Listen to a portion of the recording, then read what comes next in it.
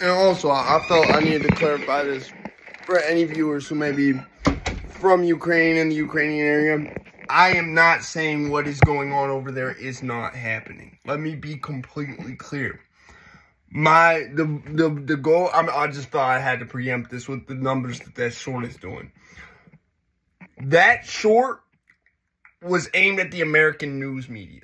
I don't think what's going on with you is not real. Don't fuck up what I'm doing. I'm saying I think they're enacting certain, because it's safer and more cost-effective for them not to film live from the war, if you know what I'm saying. Not to do the Vietnam thing. You see what I'm saying? So why not just have a bunch of dudes who are standing around waiting for shit to happen? You know what I'm saying? Like, and just ask them to make it look like something's happening really quick so they can film it for the people at home. That's all I'm saying is going on. You see what I'm saying? I'm not saying that there's not a real Ukraine conflict going on. Let me be clear. I stand with Ukraine. And regardless of what's happening, I stand with Ukraine. But I think that the news is doing some funny shit. I'm not going to lie, to avoid us talking about something else. And that has nothing to do with what's going on in Ukraine. You see what I'm saying?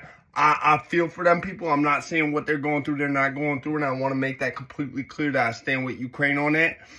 But I feel like the American news media is doing some funny shit because they don't want to talk about something else and get to the bottom of something else. Let me be clear. All right? So anyone who may see this from Ukraine, understand I stand with y'all.